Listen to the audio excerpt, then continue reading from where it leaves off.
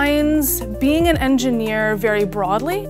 I think we all agree that it means, in addition to having technical skills, being innovative, putting your work into context, and considering how you can contribute to the good of the world. We lead first with offering a superb technical education. But where other definitions might end there, ours just begins. We really require and expect that students will learn arts, humanities, social sciences, design, and entrepreneurship. These elements provide the context for their technical skill. When I think about the kind of engineering we do at Olin, it's like hands-on is the first thing that comes to mind because it's all real world, it's all applicable, and it's all relevant to the world right now.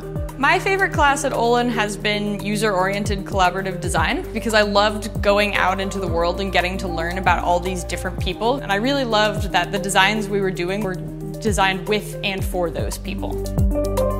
There are a lot of different opportunities on campus for students to get involved in research, ranging from courses that are fairly research-oriented to many opportunities to work with faculty on research, either as an independent study during the school year or as a student researcher over the summer. One of my first few weeks here on campus, I found a faculty interested in brain-computer interfacing, and I just immediately got into contact with her, asked her if I could start research with her, and within that year we had founded the Human Augmentation Lab. The general idea behind the Baja competition is to teach proper engineering practices while building an off-road vehicle. We're not only trying to get competitive, but we're also trying to teach younger members how to go through design and iterate through their design process.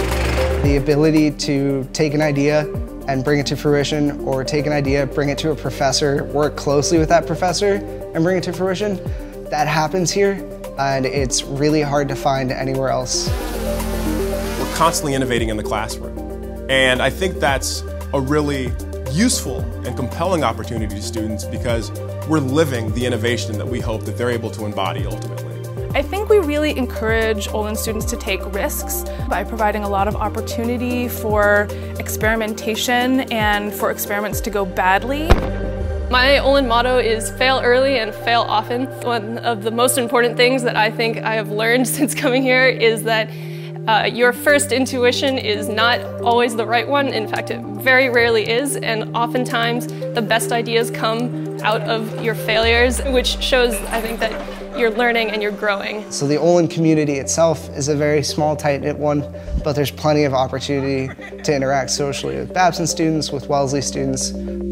I love Olin because it's interconnected. I love Olin because it's weird. There's something for everyone here. You can always find something that fits your little niche.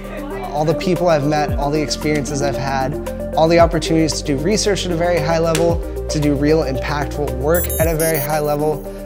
Looking 3 years in now, and it's only confirmed for me that Olin is absolutely the right choice.